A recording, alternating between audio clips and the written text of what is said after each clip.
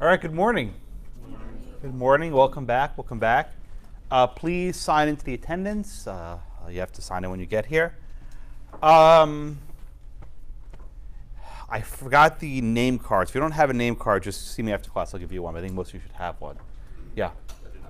Yeah. Just come to my office after class in 623, and I'll get you a name card, okay? If you don't have a name card, just come to my office afterwards. I'll give you one.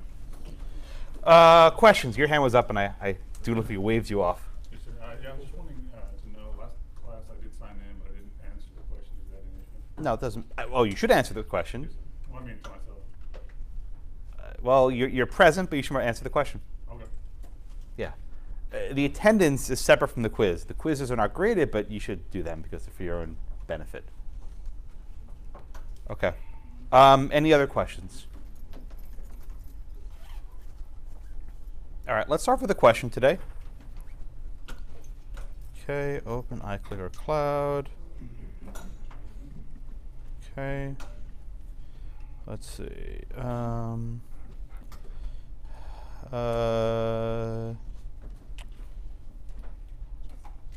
Resume. Oh, here we go. I'm sorry, they changed the way this thing works, and it's a little bit weird. Okay, here we go. Okay, so here's your question for today. Which enumerated power or powers in Article 1, Section 8 did Chief Justice Marshall rely on McCulloch v. Maryland to uphold the constitutionality of the Bank of the United States? A, the Commerce Clause. B, the taxing power. C, the Necessary and Proper Clause. D, all the above. About 30 seconds to think about it. Okay.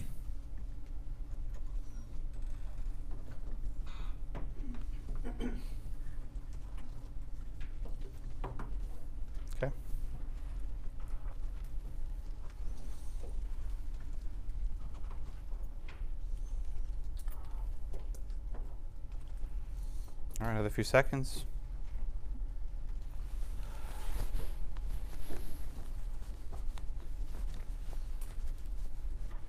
All right. Where did I leave off last time? Who was last? Okay, Colby, you're last. So is that Leslie or Jason? Who's next? Okay, you always point to the next guy, right? All right, Jason. No, you're up. Jason, what do you think the answer is here? All right, you say C. Why do you say C? Because it mentioned in the case, because Justice Marshall was saying that it is necessary and proper to have a bank to help collect the tax. So then why isn't it D, all the above? If you're saying that the Necessary and Proper Clause is a means of executing the taxing power, then why is not the answer D? Because it used that to give power to the bank. All right. Deanna, what do you think? So I guess it would the taxing power and the Commerce Clause in that article doesn't give you the power to have the national bank necessarily. It was the Necessary and Proper Clause that expanded upon those powers. So you think the answer is not D? Yeah, I think it's C also. Okay. One more. Vanessa, what do you think? I also think it's C. Okay. Can the Necessary and Proper Clause, Vanessa, stand by itself as an independent grant of power? Yes, it just has to link back to one of the other. Okay. Okay, let's see what we got. Let's see our results. Oh, very good. That's the right answer. C. C is correct. And this is a question that I think a lot of law students might get tripped up on. You didn't, which I'm actually relieved to see. And let me explain why the answer is C. The Necessary and Proper Clause is an independent grant of power, right? It links back, I'll use Vanessa's word, I like that word. It links back to something else. So, you need a bank as a means to regulate commerce. You need a bank to collect taxes, right? You need that linkage. But the Necessary and Proper Clause is not dependent upon the Commerce Clause. Indeed, it goes beyond the Commerce Clause, right? You can regulate stuff under the Necessary and Proper Clause that you could not regulate under the Commerce Clause by itself. It goes beyond it. Here's the riddle, my friends. Whenever you have any sort of whenever you have any sort of question on enumerated powers, and I ask you, what provision of the Constitution gives Congress the power to do X, right? Whatever it happens to be.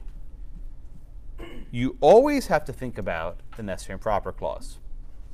It's always lurking in the background, right? It's always sort of just floating around in the background.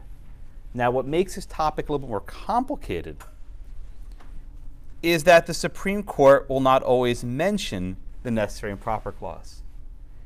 You are going to have some cases based on enumerated powers where the court only talks about the Commerce Clause, for example. Right? They only mention Commerce Clause. But you need to know, because you're smart law students, that the Necessary and Proper Clause is sort of working in the background. Indeed, a lot of law professors don't fully understand this. Think, oh, Commerce Clause, Commerce Clause. It's actually Necessary and Proper Clause. Okay? All right, so is that Caitlin? So Caitlin, let's just review a little bit from last class. So last class we had a case called Gibbons versus Ogden, right? Remember what that case was about?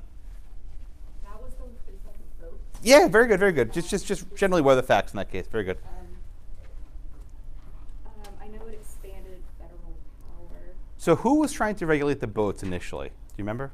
The Congress or the state. Exactly right. So New York tried to grant a monopoly on boats going from New York to New Jersey. Very good. Thank you. And the court held, no. The states cannot regulate boats moving from state to state because that's interstate commerce. Right?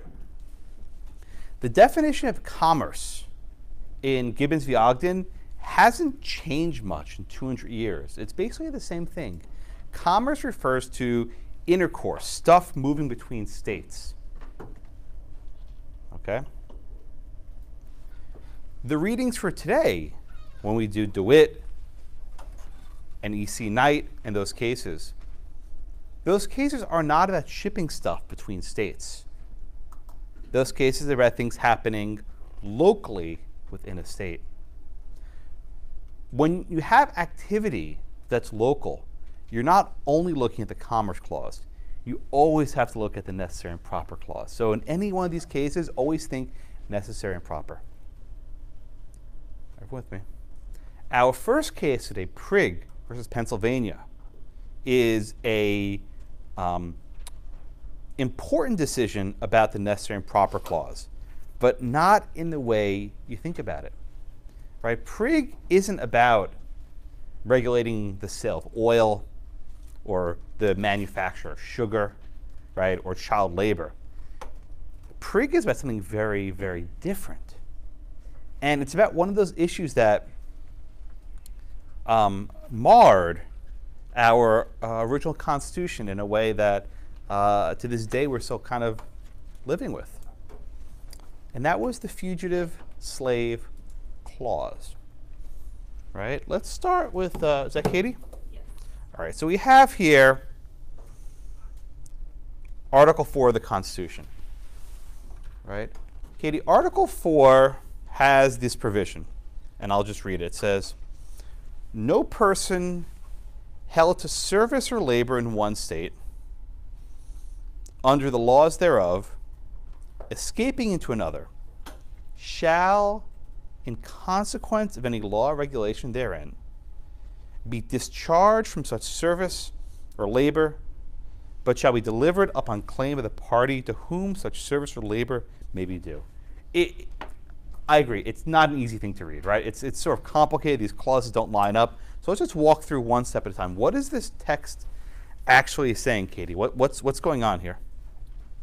I think the intent of the text was to ensure that runaway slaves would be brought back to their owners.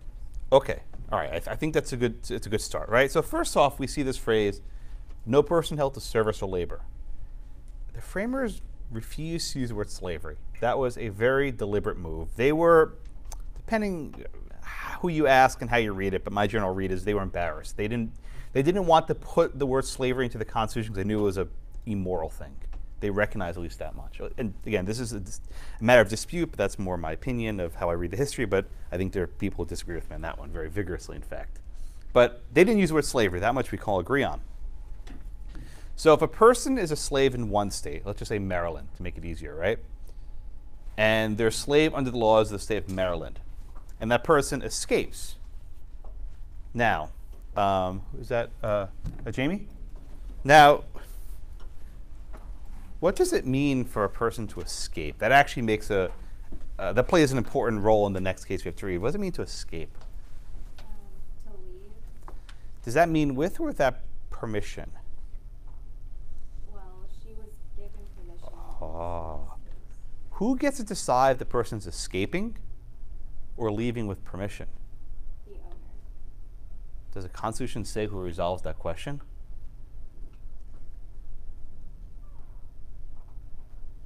Yeah. So in any sort of legal dispute, there are often questions of proof, right? I say, I'm leaving with permission. He says, you're leaving without permission, right? Who gets to make that decision? And the Constitution, I think, is silent on that question. It doesn't say one way or the other. And now you're starting to see how the Pennsylvania law started to come into fruition, right? The Pennsylvania law established a judicial proceeding to decide whether, in fact, this person was a runaway, or, in fact, whether they had consent to leave. But the Constitution's silent on that. I don't think it gives an answer. I think I did this one already, right? Did I do this row? Okay, so Ben, I think you're next. Okay, so now it says, shall, in consequence of any law or regulation therein, be discharged from such service or labor. And this is not. So it's basically saying he shall not be discharged from service or labor because of a law in the state. What's that saying? What's that it's, again, it's framed in like the positive, it's actually the negative because it begins with no. So doesn't it mean if a slave runs away from a state and goes into another state which outlaws slavery, Yes. that won't make him a free man? Okay, very good. What this is saying is that, and I'll just use Maryland and Pennsylvania to keep it easy, right? A person escapes from Maryland to Pennsylvania. No matter what Pennsylvania does, they cannot enact a law that discharges a person, emancipates, right? Just use the word, right? They can't enact a law that emancipates the person, right? So Pennsylvania cannot enact a law that emancipates runaway slaves. That much we can say for sure, right? Nick, what would happen if Pennsylvania enacted such a law that emancipates the runaway slaves? What would happen to that law? What would happen? It would be, I guess, directly competing with the laws of another state, of the southern state. Not of the southern state. Of the Constitution? And what happens when a law conflicts with the Constitution? The Constitution reigns supreme. Because of what provision? Supremacy clause. Bingo. Because of the supremacy clause, right? The Constitution is the supreme law of the land. If any state law discharged as emancipated a slave, it would be inconsistent with the Constitution. Everyone with me? Okay, everyone with me? Okay. Last part. But shall be delivered, that is, but the person shall be delivered up on claim of the party to whom such service or labor may be due. Dylan, what does that last provision actually say? Like, what's going on there in that last clause? I think it means that whenever their owner, whoever is sent to get them, wherever they find them, they don't have to go through any other regulations to bring them home. Well, it says on claim of the party. What does that mean, claim of the party?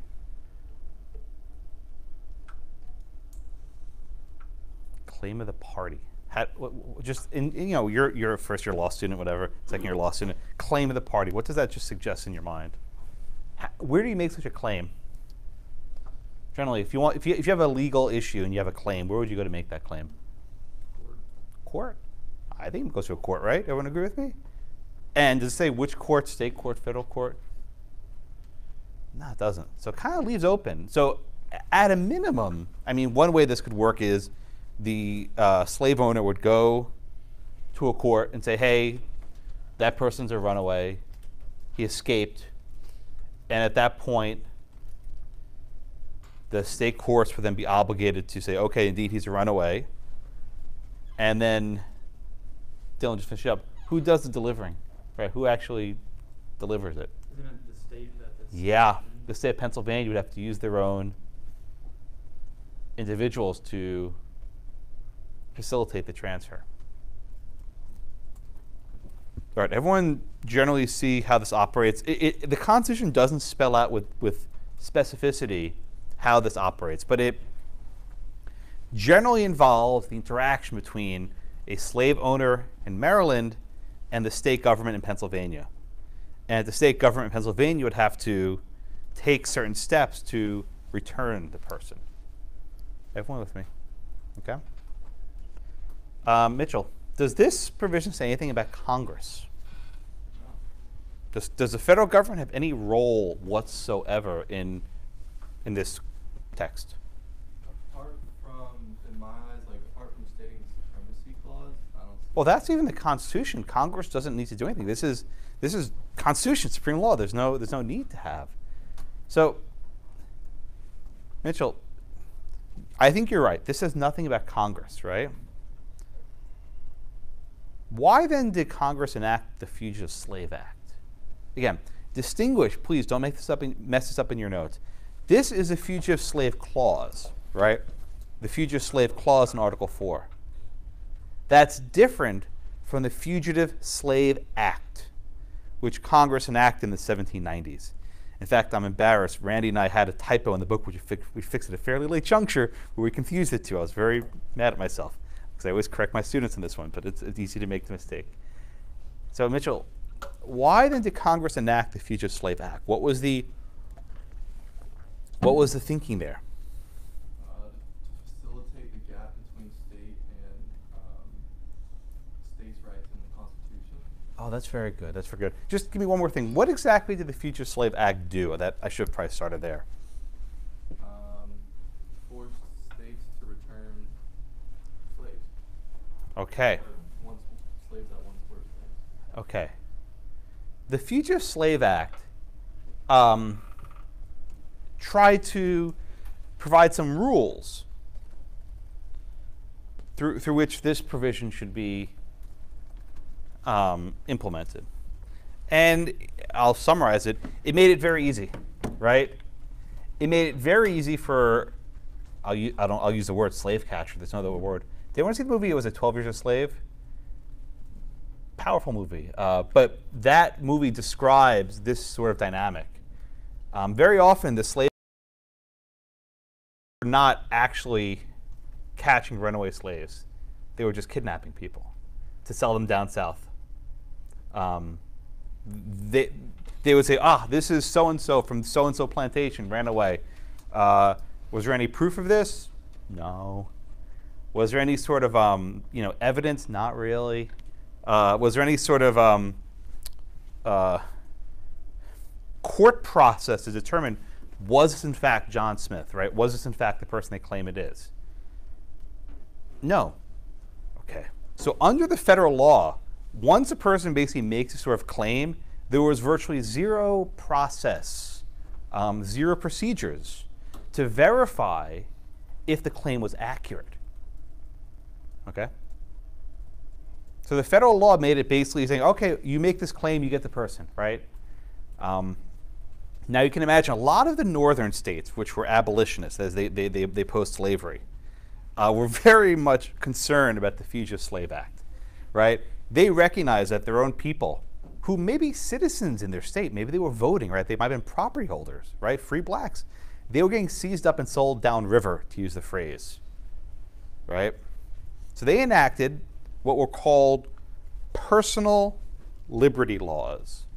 Personal liberty laws. Amy, walk me through, what is the Pennsylvania personal liberty law, please? It was where it required that certificates of removal be obtained from a state judge. Okay, so how would one get one of these certificates of removal? You have to go to a judge, I'm sure, but like, what do you have to actually do?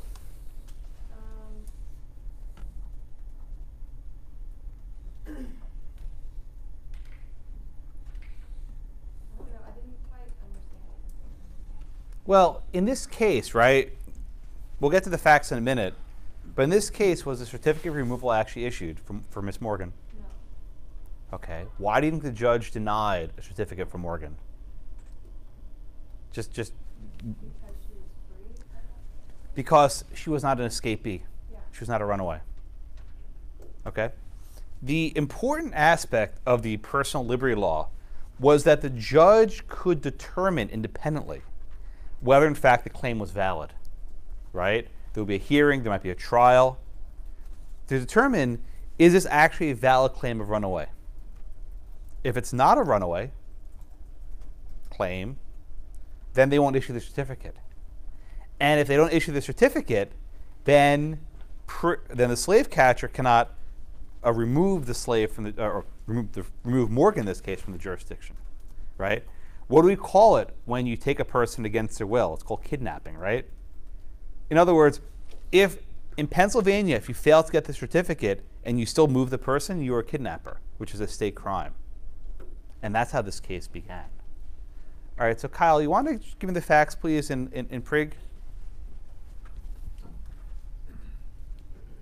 Okay, so yeah, the justice of the peace refused to issue the certificate, and so then the York City prosecutor obtained indictment against Prigg.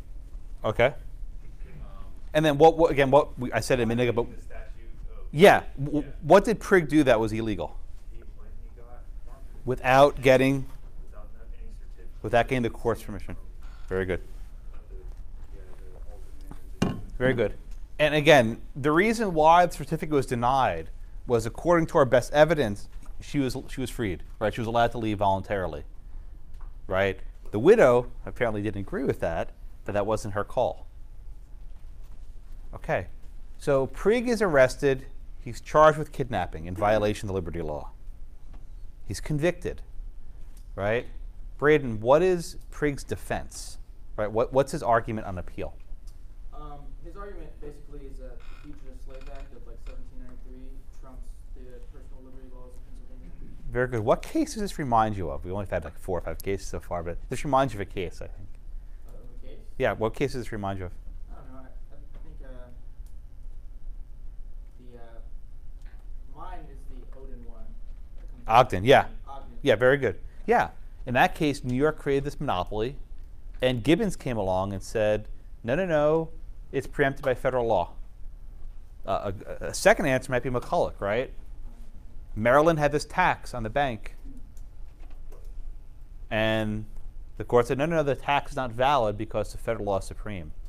If you notice, all these cases share a common thread. In each case, there's a state law, and then there's a federal law that trumps over it, right? That's how these cases arose. Like, it's not like today where you go to court and say, I'm challenging this law as unconstitutional. Rather, the state tried to enforce their law, and as a defense, the defendant raised the federal supremacy clause as his defense. Everyone with me, have I understand? Okay. So therefore, this case had to determine whether, in fact, the Pennsylvania liberty law was constitutional. And to determine if the Pennsylvania law is constitutional, we have to decide, is the federal Fugitive Slave Act valid? If the Slave Act is valid, then the state law to the contrary is void by virtue of the supremacy clause. Okay? So this case, again, turned on whether the Fugitive Slave Act was valid. Okay, come with me. Now, most law students have heard the Dred Scott case, right?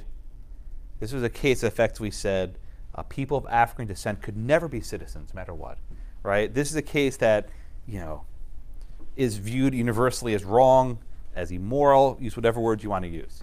And most people know the name Roger Taney, Chief Justice Taney, who wrote the Dred Scott decision. In fact, Not even a year ago in Maryland, his home state, they took down a statue of him because he's considered such a polarizing figure. Okay, that's Dred Scott, 1857. How many have ever heard of Prigg before this class? No one. Oh, maybe a couple people. How many have ever heard of Joseph Story before this class? Let me tell you something. Prigg was far worse for the cause of emancipation than was Dred Scott. Right? Dred Scott was decided only a couple years before the Civil War. By this point, things were already going downhill. It was bad, right? But Prigg was a decision that lasted for decades and allowed basically the perpetuation of slavery in the Union in ways that Dred Scott could not have, right? If Prigg had gone the other way, slavery would have collapsed probably much sooner than it did. Because the fugitive slave trade, that is the transatlantic trade, was abolished, the kidnapping aspect became a very important element of preserving slavery. This decision had a much greater impact on our nation than Dred Scott did. Most people just don't know the decision. In fact, Chief Justice Taney joined the majority. He didn't even write the majority opinion. Most people forget about that. So this was a very significant case. Get with me. Okay. I paused to note, and Randy makes a big deal about this because he likes Chief Justice Chase, but Salmon Chase was an abolitionist lawyer. His nickname was the Chief Justice of Runaway Slaves. That was his nickname. I'm sorry, the Attorney General of Runaway Slaves. I messed it up. The Attorney General of Runaway Slaves. And he was a lawyer in Cincinnati. And he actually argued in court before Prigg that the Fugitive Slave Act was unconstitutional. Okay? And his argument was based on the structure of the Constitution. What do I mean by this, by structure? We look at Article 1 of the Constitution. And Article 1 lists all the powers of Congress. They can regulate commerce, they can establish postal roads, they can collect taxes, etc. Okay? All their powers are listed in Article 1, Section 8. Then we have Article 4. Right? Chase looks at Article 4. And Article 4 is missing a very important word. The word it's missing is power. Right? In Article 1, Congress has the power to do this, have the power to do that. But look at Article 4, Section 2. It doesn't describe any powers for Congress. It doesn't even mention congressional power. So Chase argued in his attorney capacity that Article 4 doesn't give Congress a power. Right? And because Congress doesn't have a power in Article 4, they can't enact the Fugitive Slave Act. All right? Now, is that Kimberly? Yes. Now, Kimberly, I said this at the beginning of class, but in any enumerated powers case, what must we always consider sort of lurking in the background? The necessary and proper clause. Bingo. The necessary and proper clause. Can we just look at Article 4? Is that enough, Kimberly? No. Okay, so in this case, what provision of the Constitution gives the federal government the power to enact the Fugitive Slave Act? What does Justice Story rely on? He relies on the necessary and proper clause and the Fugitive Slave Clause together. Okay, very good. You need both of them. It's not like combined. It's necessary and proper clause is the basis, right, which links back. Justice Joseph Story bases his decision in large part on the necessary and proper clause. Okay? Fosa, what case does Story rely on? We've only had a couple cases so far. What's like the major case that Story relies on with respect to the necessary and proper clause? I'm sorry? No, that hasn't been decided yet. What case does Story rely on?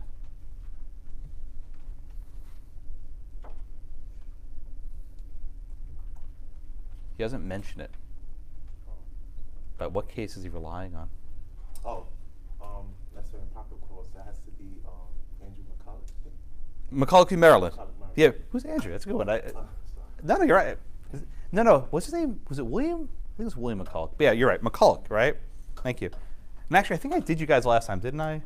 Well, I'll do it. I don't know. Okay, well, that's very well. You get a you did good anyway. Okay. I try to remember not to call people twice, but if I do, just tell me.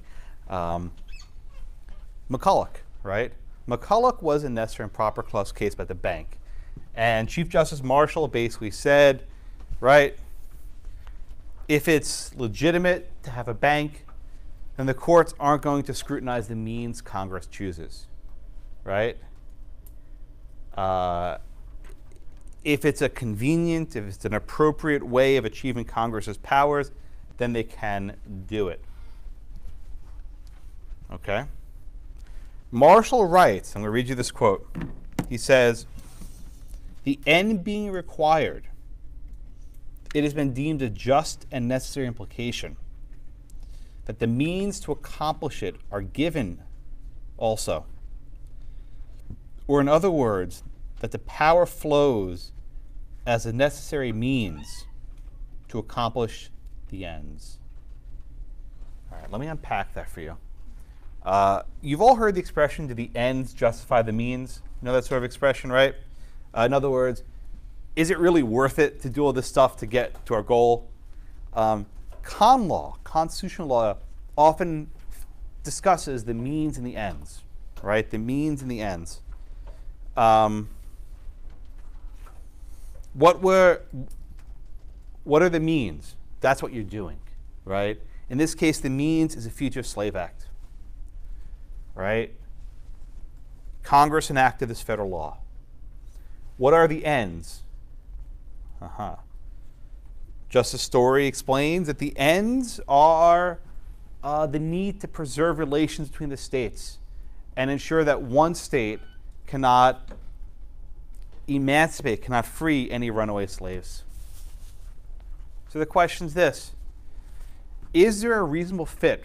In other words, is the Fugitive Slave Act a reasonable way of preserving slavery in the United States? Well, if that's the question, yeah, it works quite well. That's the end of the case. It's a story. So long as there's a reasonable relationship between what Congress is doing and what they're trying to achieve, the law is valid. The courts will not closely scrutinize how Congress exercises its power. Again, there might be other ways of achieving this goal, but the court is not going to dictate to Congress how they should do their job. So long as Congress is doing a reasonable job, and I use the phrase reasonable loosely because it doesn't really mean anything. What's a reasonable person? I don't know, right? But so long as Congress acts in some sort of reasonable fashion, the courts will not second guess them.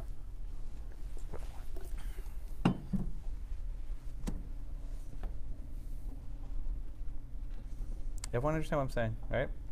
You'll see this expression, the means and the ends, let the ends be required, right? If Congress thinks it has to do this, then we're not going to scrutinize how. And the necessary and proper clause gives Congress that flexibility to make those choices. Okay. So the holding then of Prigg, right, is that the necessary and proper clause gives Congress the authority to enact the Fugitive Slave Act. That it's a necessary, that is a appropriate means of ensuring that the northern states don't interfere with slavery. And that's the holding of Prigg. Chief Justice Chase argued viciously to the contrary. And he argued that this law was not valid, that Congress did not have the power to engage in this sort of law. Is everyone with me? Generally, we think of the cause of states' rights as something favoring slavery, right? That the slave states wanted to have strong states' rights, state power. This case teaches the exact opposite. In this case, it was the northern states, the abolitionist states, that favored the states' rights approach, that favored limited federal power. And it was the southern states, Maryland, the slave state, that wanted this overarching federal government to control. So this case, sort of challenges what people often think about the relationship between the states and the federal government before the Civil War. It's sort of the opposite of what you might think. Here, the southern states were all too happy to rely on the strong federal government, and Pennsylvania is trying to have a narrow conception of enumerated powers. Okay. Questions on Prigg? Yes, sir. So just to say generally, if we find any article in the Constitution that doesn't expressly enumerate the power or any redress, it's unconstitutional? Say the last part of your question. I think I lost you in the last sentence. Just one more time, please. If we find any article in the Constitution that doesn't expressly details the enforcement and redress of Congress, it's unconstitutional? Well, Prigg says the opposite, doesn't it? Right? What you're arguing is Justice Chase, right? Chase argued that if there's no mention of power, then Congress can't do it. In Prigg, Justice Story said, even if this provision doesn't have the word power in it, the necessary and proper clause gives Congress the power to execute that authority. So Chase said Justice Story said the exact opposite. Does that make sense? Right? In other words, there are parts of the Constitution that don't speak of congressional power. Doesn't matter. Because the necessary and proper clause links back and gives Congress the requisite authority. Make sense? All right. Any other questions on Prigg? All right. We will return to the topic of slavery when we do Dred Scott in about 5 or 6 weeks or so.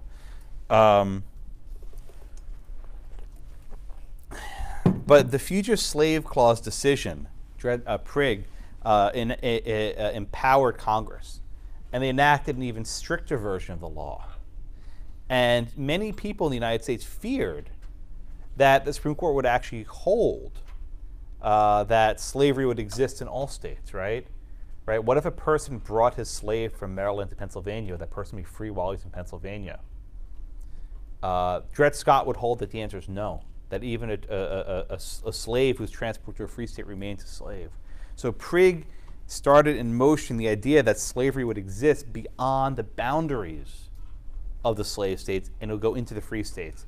And that was one of the last straws before the Civil War began. Abraham Lincoln famously said, "A house divided against itself cannot stand, cannot be half slave or half free, one or the other." And indeed, Lincoln was right. You could not have this sort of a divided house. It could not stand together. Yes, Vanessa. I have it in my notes, and I'm a little confused about if it was supposed to be clause or act. So. Oh, did I screw it up? I might have said the wrong thing. I don't know. So the necessary and proper clause gives Congress the power to enact the Fugitive Slave Act. Yes. I think I said that. If I didn't, I apologize. Randy and I, it was my mistake, but I made this mistake in one of our drafts, and I was so mad at myself. I always yell at students, make sure you get it right, and even we're all human. So we do the best we can. We in the video, I hope you're all watching the videos for this, but in the video we actually had to re-record one of the lines because I said Fugitive Slave Clause when I meant act, we had to re-record the audio. Okay. By the way, are you guys watching the videos? I would encourage you to. It's not required, but they're very good. And the bookstore will have it in stock in about 2 weeks, so you can go buy a copy of the book when it comes out. But for now, the PDFs online will help you. Okie doke. Any questions so far on Prigg?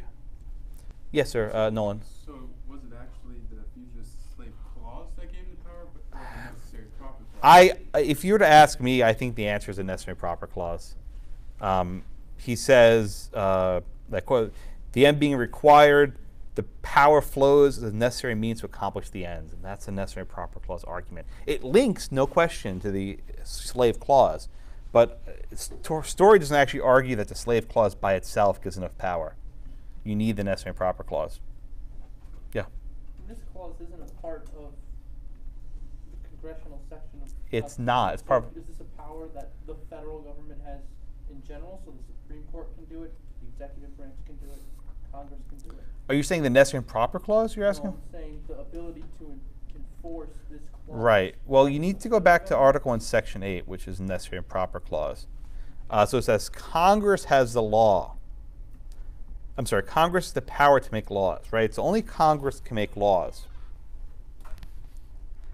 All other Yeah. powers. Yes.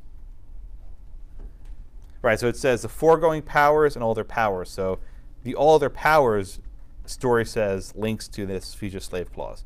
But is it actually a power? Chase says no. Yes, sir. Oh, yeah, name tag later. Matt. Oh, Matt, thank you. I have cannot remember what this concept is, and I've been looking all through here trying to find it. But one of the things that story talks about is that the Congress needed the power to enforce the fugitive slave clause because they could not impose that power onto the states. They could not require states to enforce the fugitive slave clause. I can't remember the name. Commandeering. Commandeering. Okay, let me mention. I wasn't going to mention it, but I'll be happy to bring it up. Matt, I'll just ask you this question because you posed it. Matt, could Congress just pass a law that mandates the governor to transport any runaway slaves? Could Congress do that? No. Why not? Because it's considered commandeering. All right. Well, fine. Let me walk through this. Right. So let's talk about let's talk about the supremacy clause for a minute. Right. Okay. Actually, one second. Let me get another.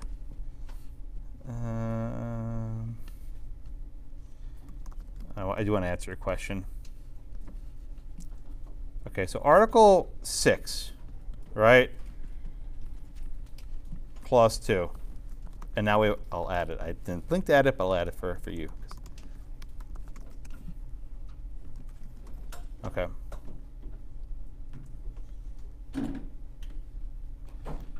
Okay. All right, so Matt, let's walk through this, right? Okay. Article 6 of the Constitution has what's called the Supremacy Clause, right? It says the Constitution and the laws of the United States are the supreme law of the land. So far, so good. And the next clause, and the judges in every state shall be bound thereby. That is bound by the supreme law. And what is the supreme law? The Constitution and laws of the United States. The Constitution only mentions state judges here. And I think that's quite deliberate. State judges are often responsible for applying laws of different governments. Think of diversity jurisdiction, for example. Okay? Under the Fugitive Slave Act, state judges are responsible for processing the claims, right? Could Congress bind the state judges by the Fugitive Slave Act? Story says yes, right? Story says that the state judges are bound by this federal law. But what about state executive branch officials? Right? What about state executive branch officials? Think of like the police department, right? It wasn't really a police department, but the equivalent. Is a executive branch official bound by federal law? Some of it, not all of it, right? Executive branch officials have to support the Constitution, right? The actual Constitution itself. It doesn't mention anything about supporting federal law. All right? It just says that they're bound to support the Constitution, whereas judges are bound by laws of the United States. Story draws a distinction between the state judges who are bound by federal law and the state executive branch officials who are only bound by the Constitution. Today, we call this concept the anti-commandeering principle. Right? Let me just, I'll write it. Okay? The anti-commandeering principle. That phrase is not used by Story, but that's what the phrase is called today. And the anti-commandeering principle generally holds that Congress cannot require state officials, state executive officials, to implement federal law, right? They can require state judges to do stuff, but they cannot require state executive branch officials. Why not? The answer turns to the necessary and proper clause. Okay? That is, it's not a necessary and proper power to require state officials to implement federal law. We will do this, I think, in about a week or two. We'll get back to this. But Prigg is an early decision where the court recognizes that Congress does not have the power to conscript, to force state officials to take actions.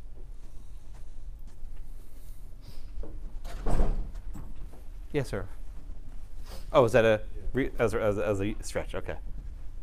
Okay, does that kind of answer your question a little bit? That's one of the arguments the story uses to say that, that the Fugitive Slave Act was necessary and proper. For the judges, right, but not for the state officials, right? In other words, the Congress can't force the Pennsylvania executive branch to return away slaves, but they can conscript the judges to implement this, right? Because if you think about it, originally there were not federal courts. Federal courts were only added at some point later. Under the original design, state judges would have to actually implement federal law, which is why that's phrased the way it is. State judges have a higher burden. Justice Scalia would develop this in the 1990s, almost 200 years later. So it didn't. Story did a good job, but here's the problem, right? People don't like citing Prigg because it's like pro-slavery. So they think, oh, Scalia made it up. It's actually, it comes earlier. It comes from Story in large part. So, people don't like talking about Prigg, but it was an important decision for enumerated powers. Good question. All right, let's move on. The next case is a lot more boring, which sometimes I guess boring is a good thing, right? First case is like, oh my God, slavery, this is awful. The next case, oh, who cares about oil, right? Who the hell cares about selling lamps? Michael, you want to give me the facts, please, in United States versus Dewitt? Yes, the Congress enacted a law prohibiting the sale of illuminating oils. Yeah, very good. Dewitt, he was indicted under this section for offering or selling in Detroit, Michigan. Okay, very good. So, Michael, let me ask you a more follow-up question. Did Mr. Dewitt ship his oil across state lines anywhere? No, it was local. Yeah, in Detroit. Okay, very good. Oh, ma'am, what's your name? Angela. Okay, Angela. What gives Congress the power to prohibit the local sale of oil, for example? Which clause of the Constitution gives Congress the power to prohibit local oil sales? A little bit louder, I can't hear you. I say, is it the necessary and proper clause? Okay, so walk me through that. Why does the necessary and proper clause give Congress that power?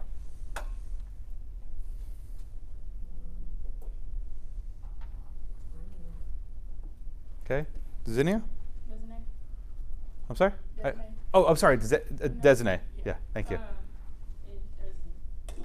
It doesn't, why not? Because the sale of oil within the state is a local thing. It's not within the state. Oh, so the necessary and proper clause doesn't get you there. Okay, so here we have a case, right, where the court looks at the Constitution and they say, is this commerce among the several states? The answer is no. That's an easy one, right? There's no actual shipment of goods across state lines. So then you have to look to the necessary and proper clause. You always do. And Chief Justice Chase wrote this opinion. And he rejects the necessary and proper clause argument. Why? Because this local transaction is too remote, too distant from interstate commerce. Right? It's too remote from interstate commerce. Okay? Now, Caroline, what's the other argument the government raises? They don't just argue about the Commerce Clause. They argue about another provision that's a little bit relevant here.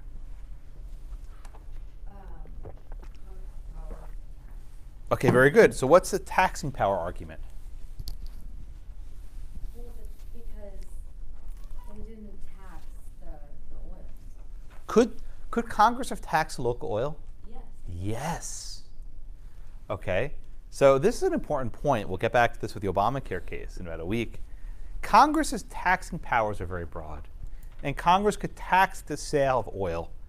Remember that line in the song, they tax our whiskey, we get frisky? Right, remember that one? From Hamilton, right? Congress can tax local stuff. They can tax local, they can put duties in local stuff, right? They didn't tax it here, though. Instead, they tried to criminalize it.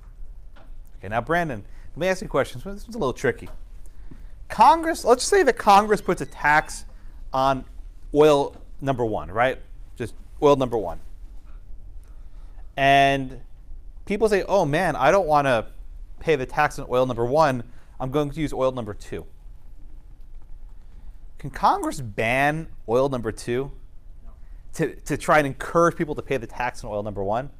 Okay, tell me why not. What does Chase say about this one? Good, very good. Why?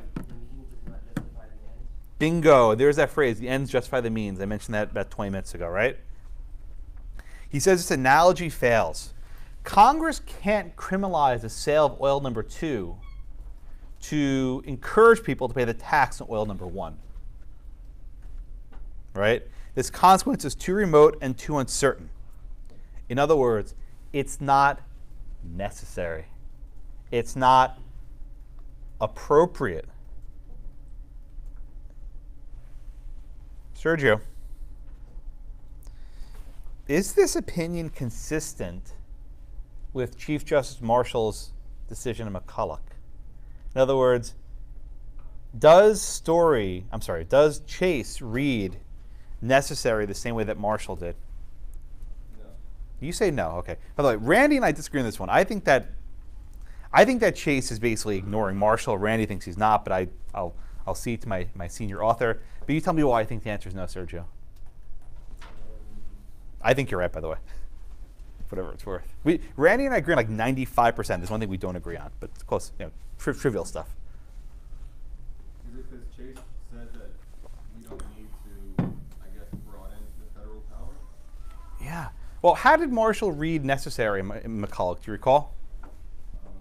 What were some of the words he used in McCulloch? Oh, well, you're right, but just let him talk. Yeah.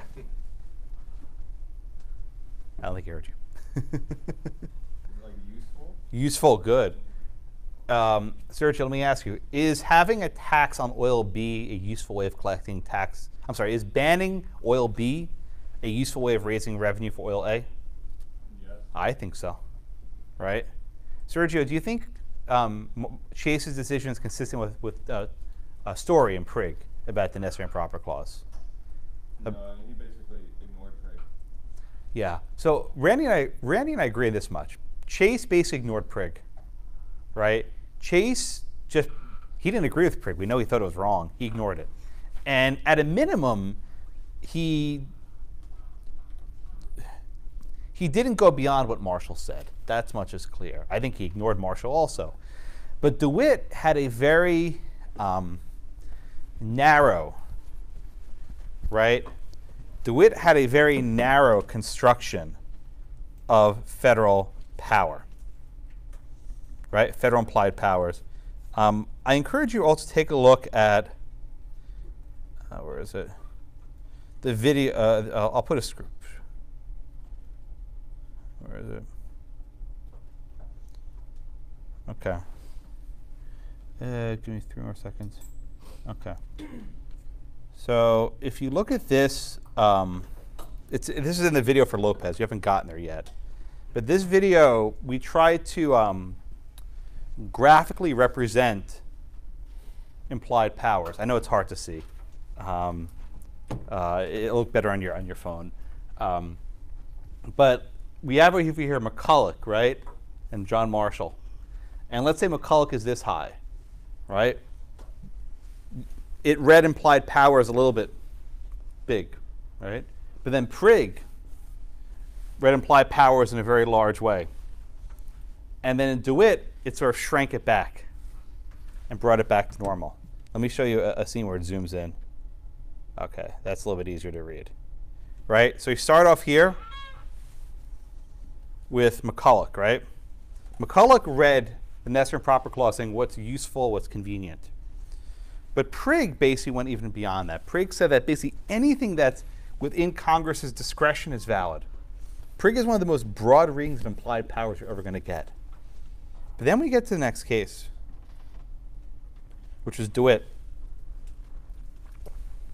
And Dewitt drops it back down, right? Dewitt drops it back down, and I think he even goes lower than Marshall. But at a minimum, Dewitt goes back to what McCulloch said, which is that you have to have some relationship that makes sense. It's not about just whatever is reasonable. It has to actually make sense.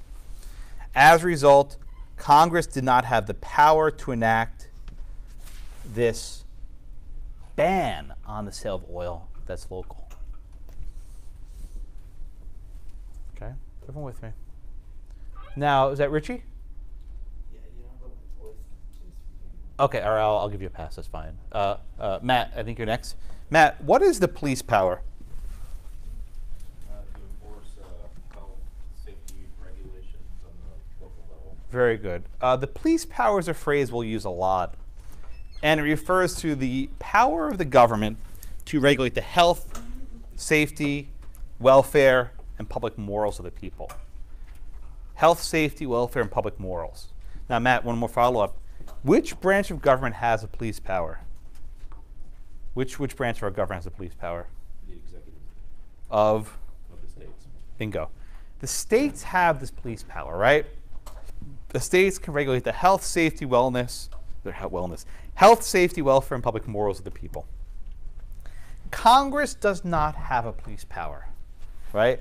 Congress cannot enact a law merely because they think it'll help people out, right? Congress can only enact a law if it falls within enumerated power. Chase recognizes in Dewitt that the sale of oil is within the power of the state. If a state determines that some oil is dangerous or that some oil should not be on the market, the states can determine to ban it, not Congress. Now, Congress can ban shipment between states. They can do that, no question. That's Gibbons, right? But Congress cannot ban the local sale of the oil in Dewitt. Okay. Questions on Dewitt? Yeah, sure. Ben. Wouldn't Congress be able to just tax the petroleum oil? They could. Yeah, but you know what? Taxes are not popular. And there's a cost to enacting taxes, right? There were actually cases from this era where Congress put taxes on liquor and alcohol, right? Congress could tax things, but taxing is not popular. Look, we see this with the Obamacare case, right? Congress went out of its way to say this is not a tax in the Affordable Care Act because it was unpopular. And the law almost was struck down on that basis. Yeah, Nick? So it might be going too far down the rabbit hole, but how is banning it somehow better than taxing it? Well, banning it's like, oh, he's a criminal, right? Who cares about this criminal going to jail, right? Taxing is something that everyone would have to pay, regular merchants. So it's more public perception. Yes. The power to tax is always going to be unpopular, and Congress avoids labeling something as a tax because it's unpopular. Instead, they'll say, well, we're just going to ban it. All right? Now, sometimes you have tobacco tax, right? I don't know how much a pack of cigarette costs, but you have these significant taxes that are designed to discourage people from engaging in a sin, so to speak. Mitchell. I missed who said who had the police powers. The states. The states have the police power, not Congress. And the executive branch in the states. Thank you. Everyone with me? Any other questions on Dewitt? Yeah, it's not a very exciting case, but I think it teaches a lesson well. By the way, this is not good law anymore. Congress bans a lot of crap that's in the states, but we'll get there. The next two cases are kind of weird. You have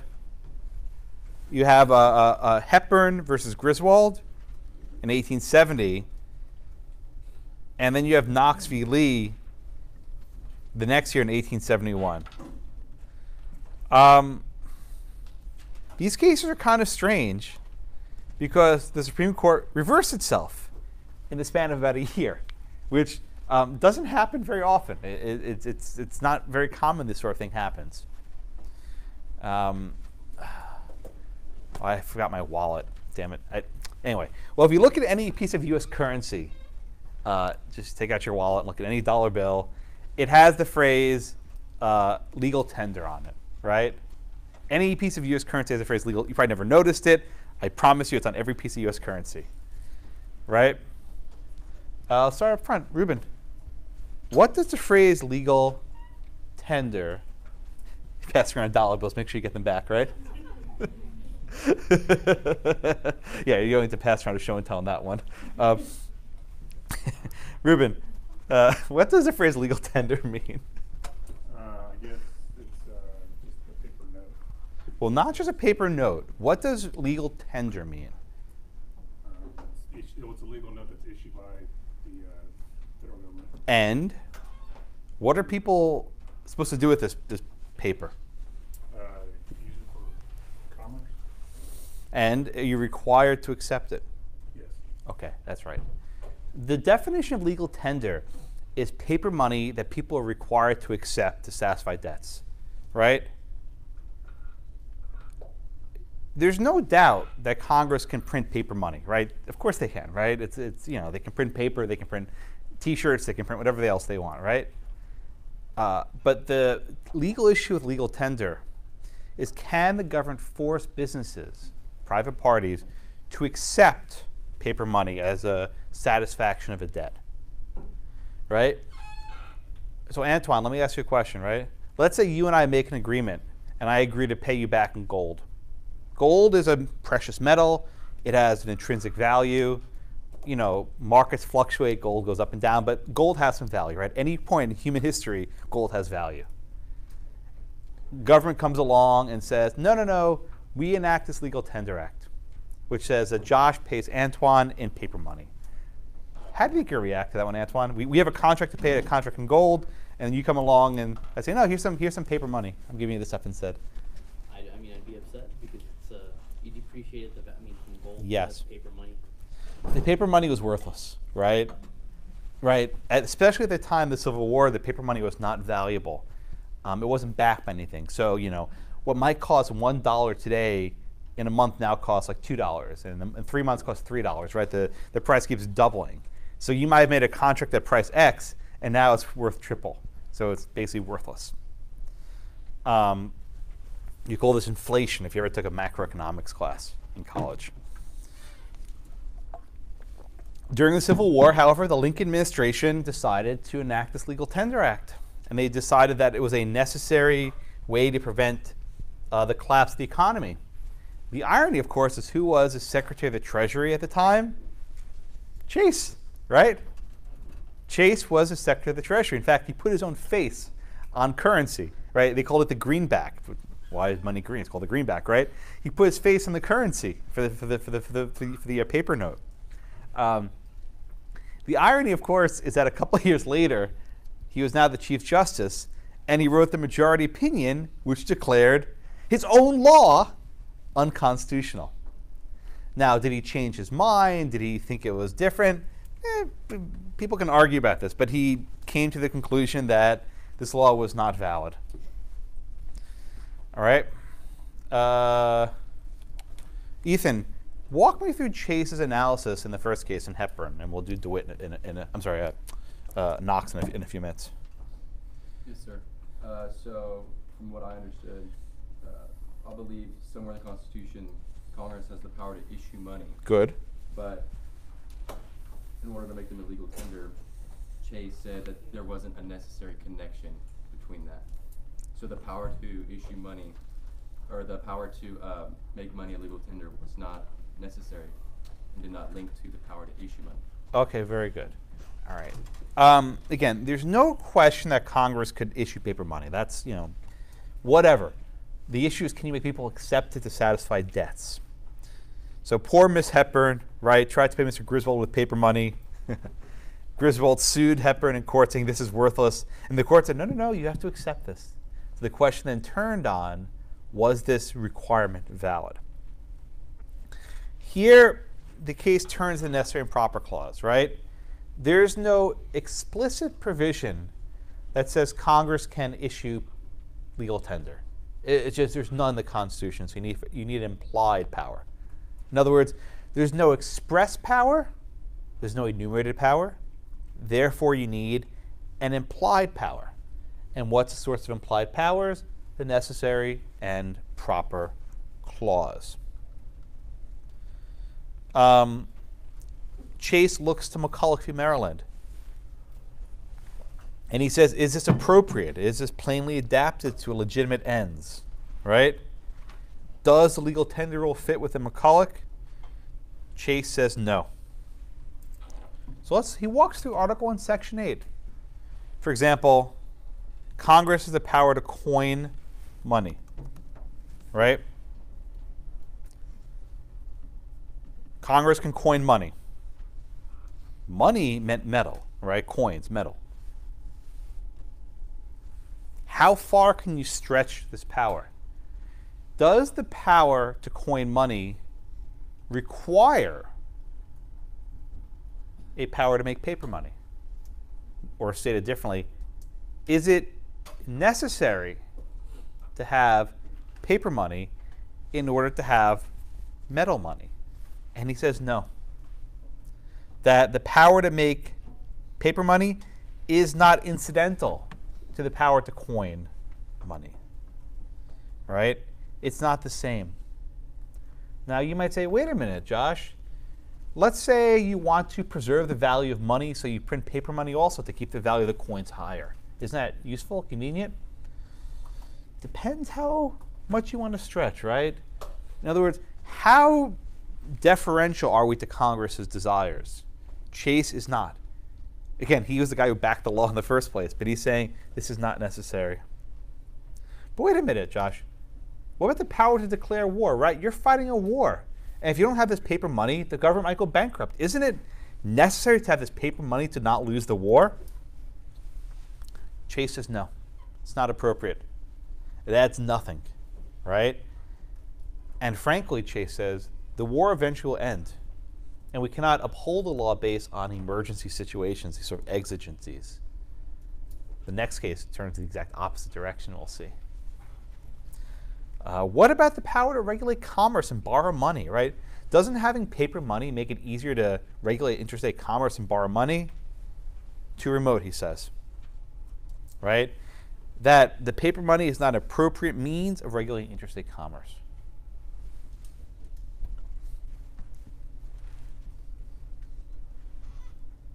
Therefore, the law was invalid. I want to jump back here and so you see the entire graph at once. You see down here, again, Hepburn and Dewitt are over here. McCulloch is here, around the same level. Chase had, I think, one of the most narrow readings of necessary and proper ever. I actually think it's below McCulloch, but I'll give Randy his due.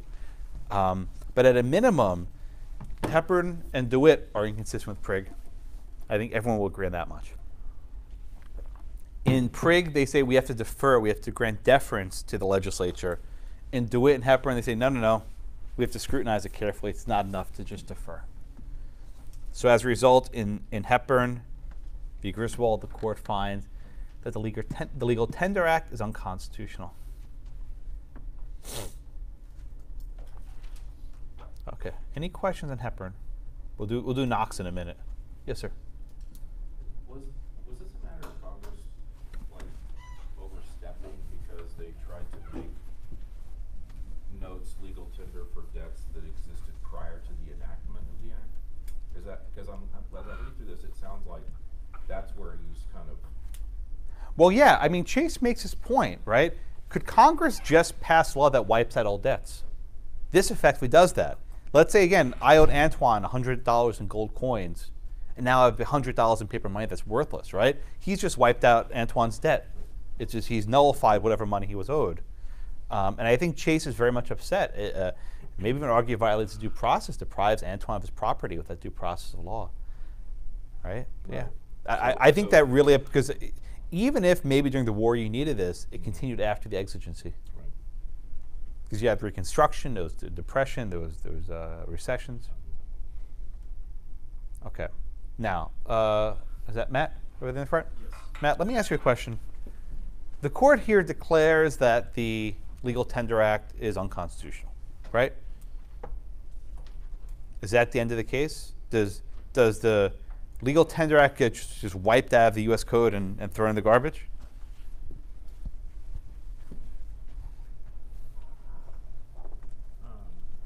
It's not an easy question. I mean, I guess I want to say yes, but Does the Supreme Court decision have finality to it?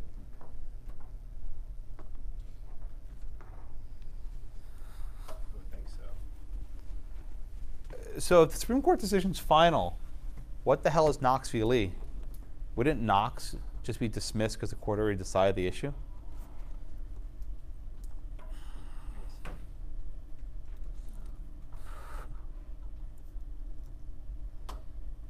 If you're struggling, you're thinking the right way.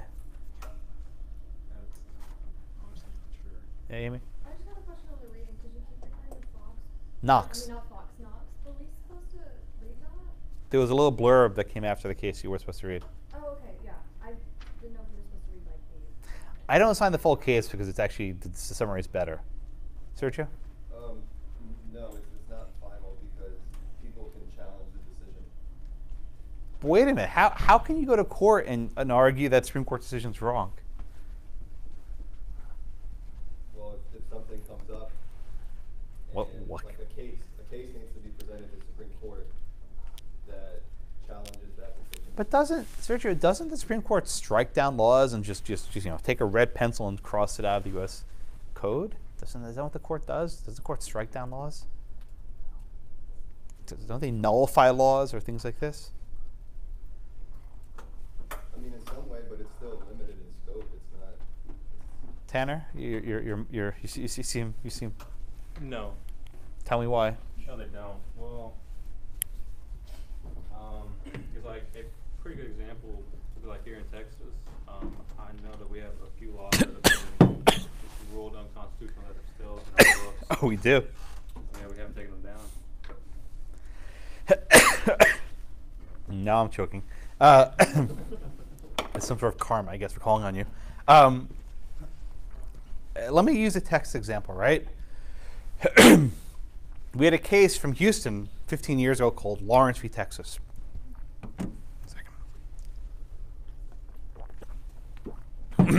This case was a ban on sodomy. Okay? Supreme Court said Texas's ban on sodomy is unconstitutional.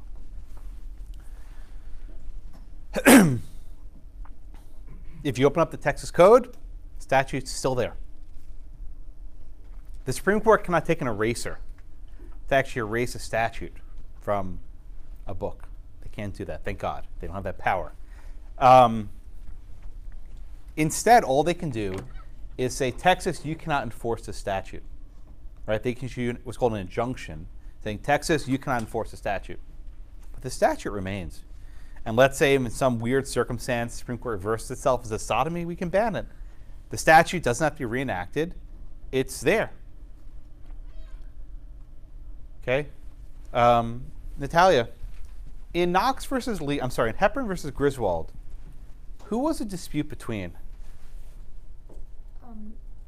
Hepburn And Griswold. One was Miss Hepburn was trying to use the promissory note as to Yeah. pay her debts to Griswold. okay, so who did I didn't say Dred Scott. Who did Hepburn versus Griswold apply to? Who is the judgment binding upon? Everybody who had promissory notes. Or Does the Supreme Court bind everyone instantly? no. Who is the case actually binding upon? Griswold And and Hepburn. Hepburn and Griswold, right? I want you to think about this thing very carefully because it's counterintuitive. The Supreme Court's decisions don't reach everyone, directly at least, right? This case resolved the dispute between Hepburn and Griswold. The dispute said that Mrs. Hepburn could pay the debt, but not with paper money, that she had to pay with gold or metals, right? That was the outcome of the dispute. Her debt was not satisfied.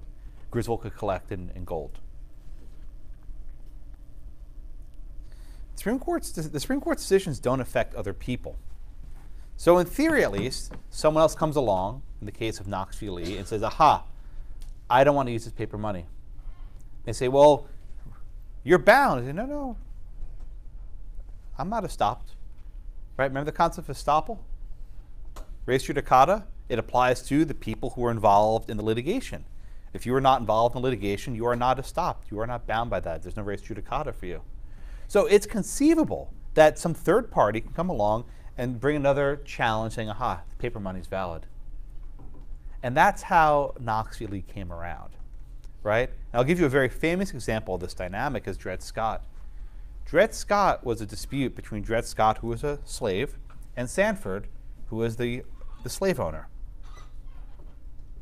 right? And Justice Taney had this long opinion, which made all these things saying, no, Dred Scott's not free, right? Long decision. The U.S. government was not a party to Dred Scott.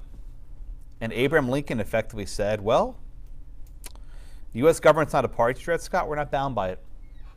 And he basically ignored the decision. And we'll talk about that later this semester. So this is a fairly old concept that you learn in Civ Pro that you don't think about much. But the reason why you go from Hepburn to Knox is because the decision only concerned Hepburn and Griswold, not the others. And you'll have the same dynamic in Dred Scott. All right, everyone with me? So is that David? Yes. So David, walk me through the change in the composition of the court between Hepburn and Knox. It's a little confusing. So I think originally it was in the Constitution that didn't specify how many justices there were. That's right. And after that, the Judiciary Act of 1789 set the number to 6. Good. And then that's in between Knox and Hepburn. And then after that, I know Lincoln moves it up to 9. At one point, 10 even. Yes, sir. Okay. So the Constitution doesn't fix the number of justices. Statute does. We currently have 9. We've had 9 for about 150 odd years. We briefly had 10. We've had as few as 5, as many as 6. We've had 7. We've had different numbers at different points. When Hepburn was argued in November of 1869, there were 8 justices. Okay? There were 8 members in the court. Okay? After the case was argued in November, they take a private vote, what's called conference. Right? The justices have a private conference, they take a vote. The vote at the conference was 5-3, and Justice Greer was in the majority. Okay, 5-3 vote at the conference. But then Greer resigns. He steps down. So when the opinions actually released in January of 1870, the vote was 4-3. On the Supreme Court, 5 votes makes a majority. 4 votes is not. It's called a plurality. Plurality, plurality. You'll see that phrase, plurality, right? It's not quite a majority, but it's a 4-member block. Is a 4-vote majority precedential? Not really. Okay. After Hepburn was decided, President Grant made 2 appointments to the court, Strong and Bradley. And those judges were both known to support paper money. So at this point, there was now a majority who thought the Legal Tender Act was valid. There was an internal fight about whether they would rehear the case. In other words, just redecide Hepburn. And eventually decided, no, wait for another case. And they did. And that next case was called Knox v. Lee. And Knox comes out 5 votes the other way. Okay?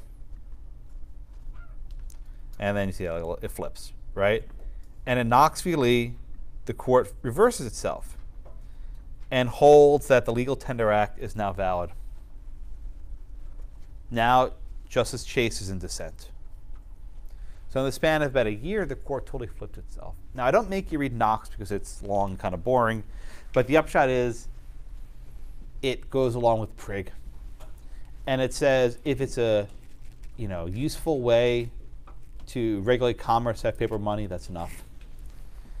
And Knox is probably the broadest construction of federal power ever. Go back to the timeline.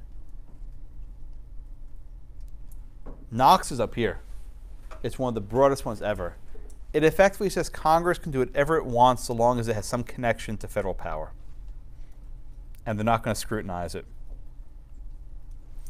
Moreover, the court says, because we're in an emergency, sort of this chaos caused by the Civil War, Congress has, extra leeway and discretion. As a result, the court upholds the Legal Tender Act, and it's now valid. Now Justice Chase is in dissent.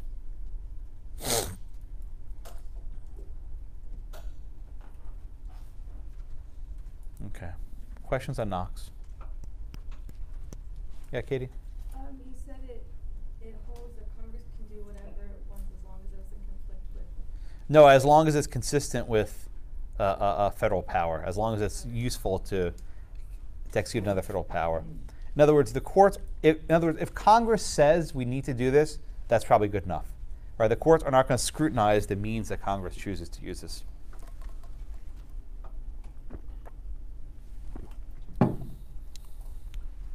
And the court would then retreat in the next case, which we'll get to in a minute, which is EC Knight.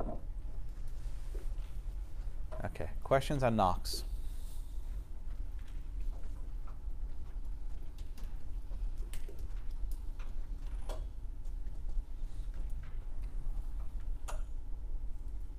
No?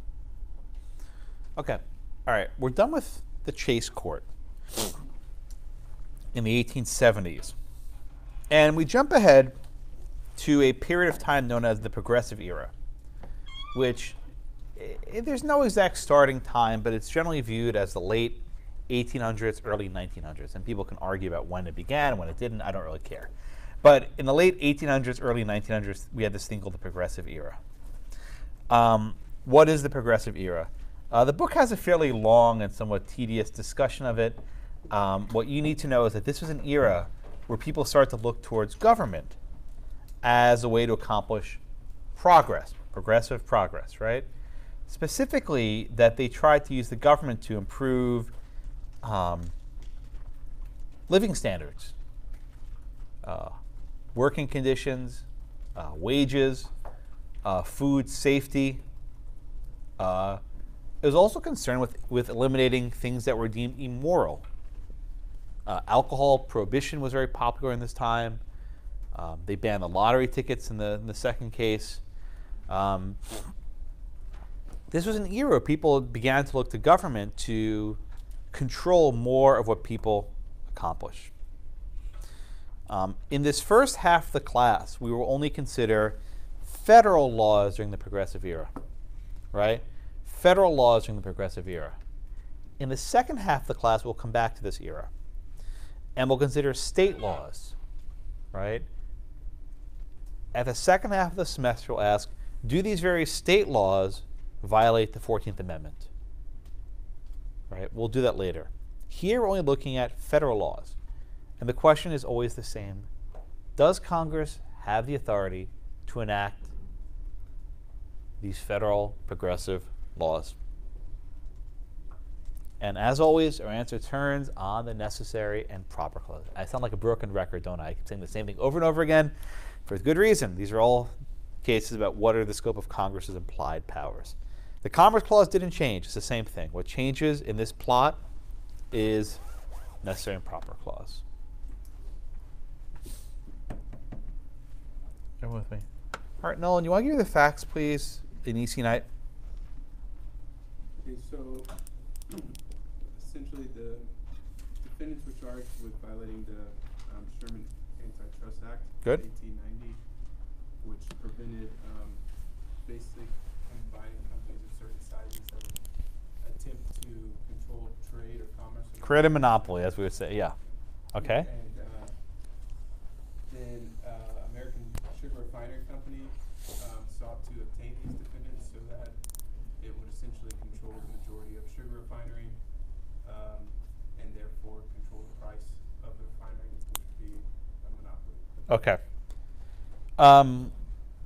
Thank you. No, let me ask you this question, right? Did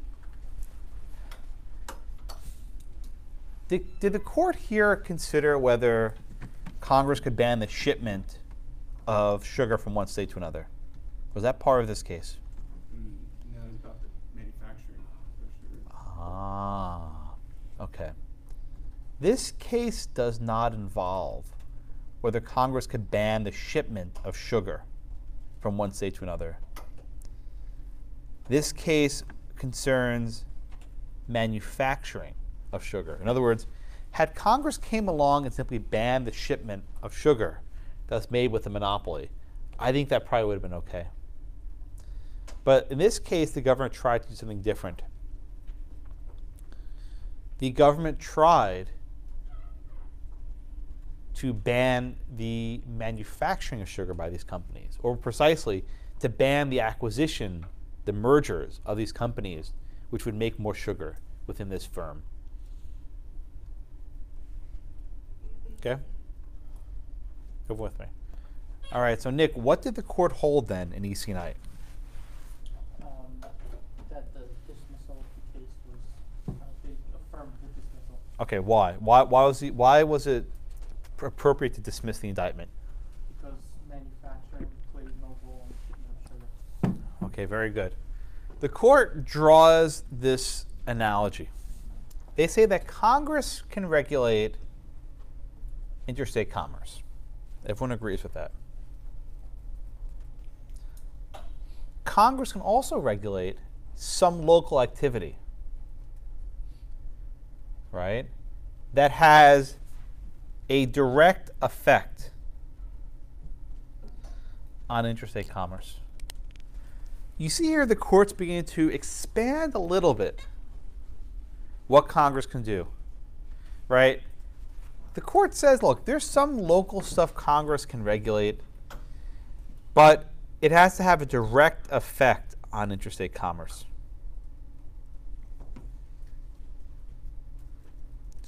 In this case, though, the manufacture of sugar has a secondary, or what we might call an indirect effect on interstate commerce. That the local manufacture of sugar affects interstate commerce only indirectly, or we might call incidentally. And here the court puts forward a very famous test. The court says, commerce succeeds to manufacture, and it's not part of it. Commerce succeeds to manufacture, and is not part of it. What does that mean? First comes manufacturing, and second comes shipment, comes commerce. Right? That the linkage between the manufacture and the shipment is too remote, to use Justice Chase's words.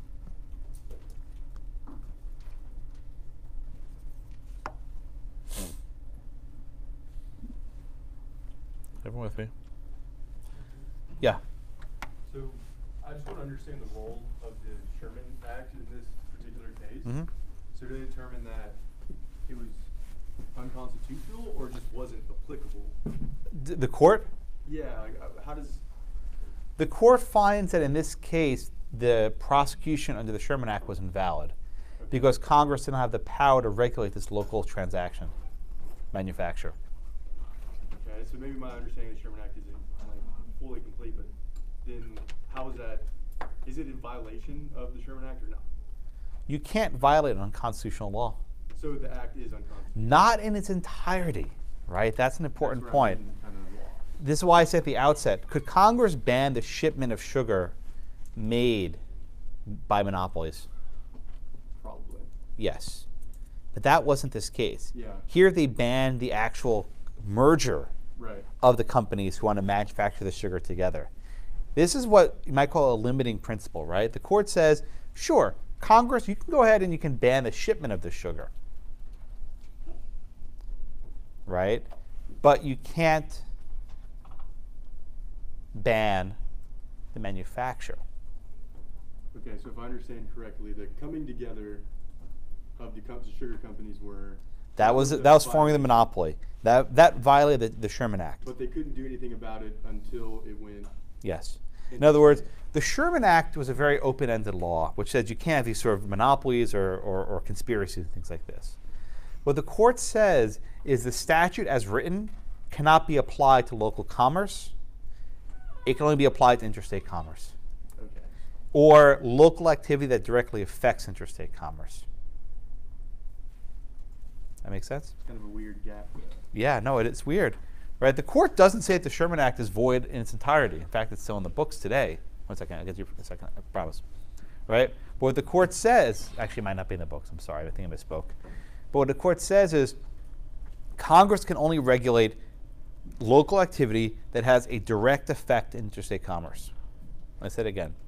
Congress can regulate local activity, local commercial activity, that has a direct effect in interstate commerce by virtue of the necessary and proper clause. But the manufacture of the sugar does not have a direct effect on interstate commerce. Therefore, Congress cannot ban the manufacture. They can only ban the shipment. Nick? What would be an example of a local activity that's interstate commerce? Shipping? Wouldn't that be interstate commerce? So your question is, what is a local activity that directly affects interstate commerce?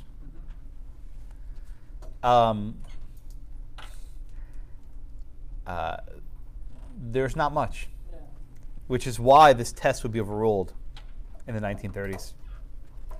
Right? I'll give you the preview. Right? The test in EC Knight is no longer good law, and one of the reasons why is the direct-indirect line is a hard one to apply, because there's very few activities that are local that directly affect interstate commerce. Mitchell, and then Ben. I would say like the oil refinery in Houston directly affects interstate commerce. That's fairly local, but who knows? Well, what does affect? Do you want to raise your hand? Yeah. Yeah. If it's refined in Houston and it's not affecting interstate commerce, Well, guys, just if you want to speak, raise your hand, please. Yeah. Yeah. Let them finish, and you can raise your hand. The Yeah. actual act of refining the oil only takes place and affects the economy of Houston. Yeah. Let me unpack this a bit. Right. What does it mean to have a direct effect? Right. What does the word effect mean? Does it mean that it might affect the price in another state?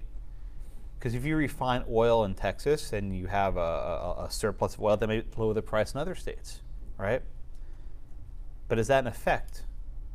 Or does it mean something more concrete? Right? The court doesn't really explain what direct effect means. Ben, I think hand was up? Yeah, that was one thing I was going to ask about. They were concerned about the monopoly affecting the price of sugar, right? And so they didn't find that to be a direct effect of the manufacturing of sugar. Right, but that turns on what does affect. Does affect just mean does affect the price? Or does it actually affect interstate commerce? Well, the changing production levels, they can manipulate that price and sell that sugar across the United States for basically whatever price they want. So I think that would be a direct effect. Okay, so you're saying even under the test they put forward, the monopoly would be within federal power? It seems to me like maybe that's not direct enough. But Direct enough, okay. It seems to me like it is. Okay, Matt? I agree with this point, especially when you consider that in reading this, I get the sense that the judges don't really understand how the manufacture of sugar happens. I mean, my guess is that there weren't people out there refining sugar on spec, hoping that someone came along and bought it. They were filling orders, and those orders could be from anywhere in the country, especially if you're going to control 98% of the sugar market. And so I feel like they use this as an excuse to try to limit the powers of the Congress under the Sherman Antitrust Act without really understanding the full sort of international, nationwide effect of the manufacture of sugar. Like I think they just wanted to limit Congress's power under this act. Well, let's move into Justice Harlan's dissent then, all right? Let's talk about Harlan's dissent. Who's next? I forgot where it was. I think, Nihan, I think you're next? I'm sorry, Nihan. Walk me through Justice Harlan's dissent. This is Justice John Marshall Harlan, who's actually named after John Marshall. We'll do a lot of Harlan. What does Harlan say? He says that it's important to keep commerce power and state power separate, because Congress can regulate manufacturing without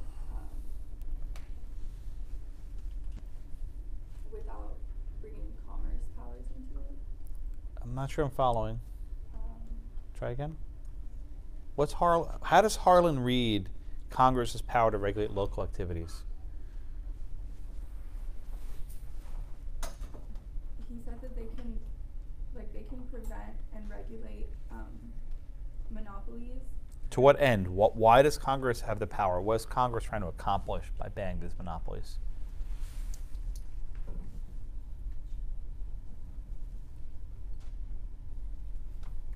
What's Congress's goal in enacting this law?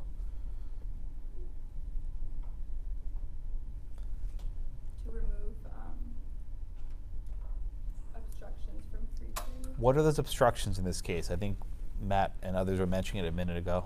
Like aside from monopolies? What is the obstruction that results from this sort of sugar monopoly?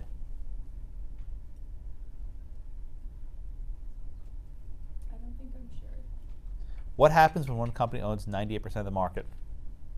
They have a lot of power and they can misuse that by like overcharging. There, yeah, that's it. Good.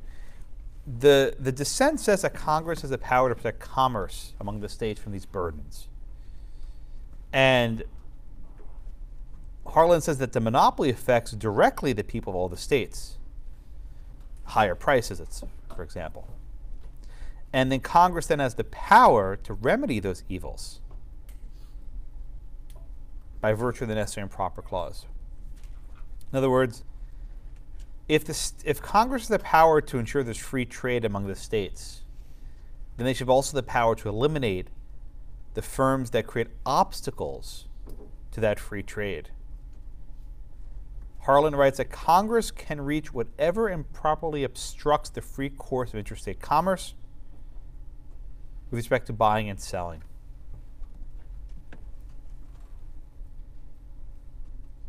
Okay? And the necessary and proper clause gives him that authority. And here he cites McCulloch v. Maryland. He says the means and the ends are valid.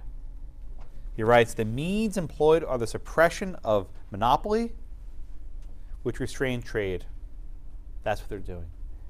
Is it proper for Congress to eliminate these obstructions to commerce? He says yes.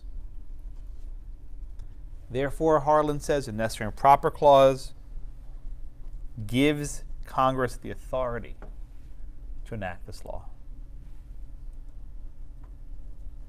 Everyone get that much so far? Leslie, let me ask you a question. Why do you think the majority tried to draw this direct-indirect line? What do you think they were afraid of? If you actually read if you read what Harlan's saying carefully, why do you think the court, the majority at least, tries to make this direct-indirect line? What's like kind of in their heads?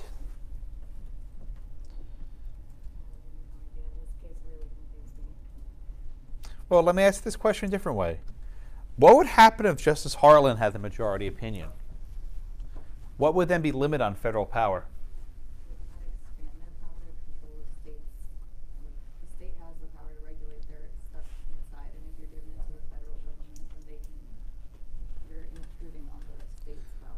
Good. So again, one more time. If Harlan had the majority, what limits would exist on federal power?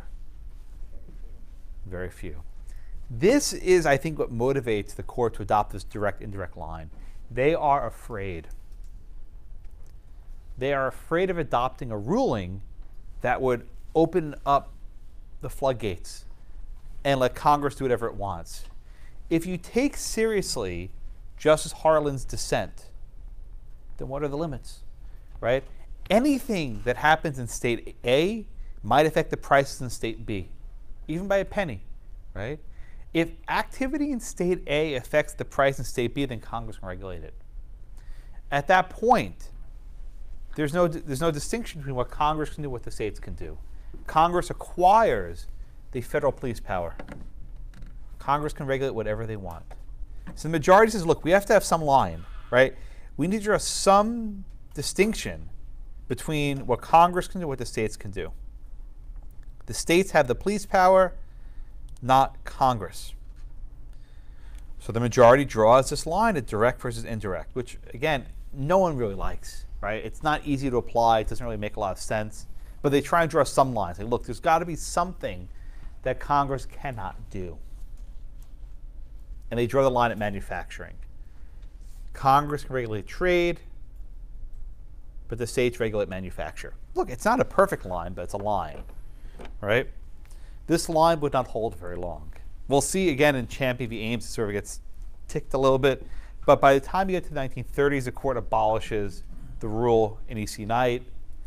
And when you get to the New Deal, you see it goes up and up and up and up and up, all the way up. Knight's down here, and then it keeps going. We never got back to Knight. Knight was like the low point. That was the last hurrah, so to speak. It goes only up from there. Okay. Questions on E.C. Knight? By the way, Harlan was right about most things, and he would eventually his position would be adopted in this one. Yeah, Ben. So I was just thinking, if Harlan, you were saying, if Harlan's dissent from the majority would increase the federal powers. Yeah. But would it not just increase it in the scope of the Sherman Act and antitrust? Well, couldn't it apply to something else? I guess it could, but I mean, in this case, it would only apply to the Sherman Act, but if you have a holding that Congress can regulate local activity that affects prices in other states, then they can dictate labor conditions, they can dictate how the sugar's manufactured, they can provide the wages that have to be paid, right?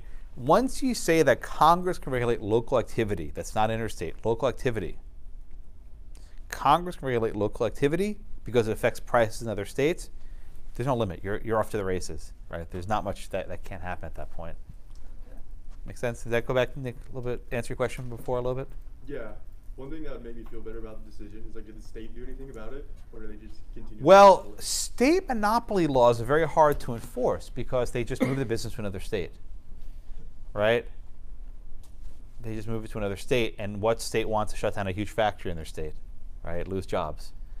So state, and Harlan gets to this, right? States are not competent to fight monopoly, right? In order to fight monopoly, you need a 50 states, more than 50 states, but you need a nationwide solution. Make sense? Mm-hmm. All right, let's do the next case. Who am I up to? You want to give me the facts, please, Kobe, in Champion versus Ames. It's also called the lottery case, because it involved lottery tickets. The defendants were indicted for conspiring to transport tickets in violation of the 1895 Act prohibiting the sending of lottery tickets across state lines. Yeah. Okay. Again, this was a law based on a progressive sense of morality, that lotteries and gambling were evil, they were sins, and they should be prohibited. Now, Kobe, you actually have stuff being shipped across state lines, right? This should be an easy case, but is a shipment of lottery tickets commerce? Yes. Okay, why? Because you can get money from it. Yeah. The court holds that the lottery ticket are subjects of traffic and are therefore subjects of commerce. And therefore, Congress can regulate the carriage of such tickets. Carriage means transportation. Right? You think of like a horse and carriage, right? Carriage means transportation. So Congress regulate the transportation of these tickets. Okay. But the reason why Champion v. Ames is an important case is it didn't merely dictate how you ship them, it prohibited the shipment. Jason, does the power to regulate include the power to prohibit? What does Justice Harlan hold here in the majority? Yeah. Why, okay. Why does the power to prohibit include, the power to regulate include the power to prohibit?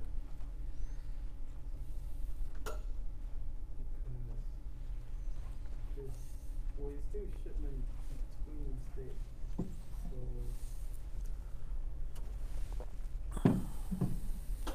so they have the power to ban it if they want to. Well, could the states ban the shipment of lottery tickets? No, because that's the power of Congress. No. Could the state ban? Yes, question differently. Could the state ban the sale of lottery tickets? Yes, they can. Okay. What gives the state the power to ban lottery ticket sales? What do we call that thing? Police power. Bingo. Police power, right? Harlan basically says, look, if the states can ban lottery tickets, why can't Congress?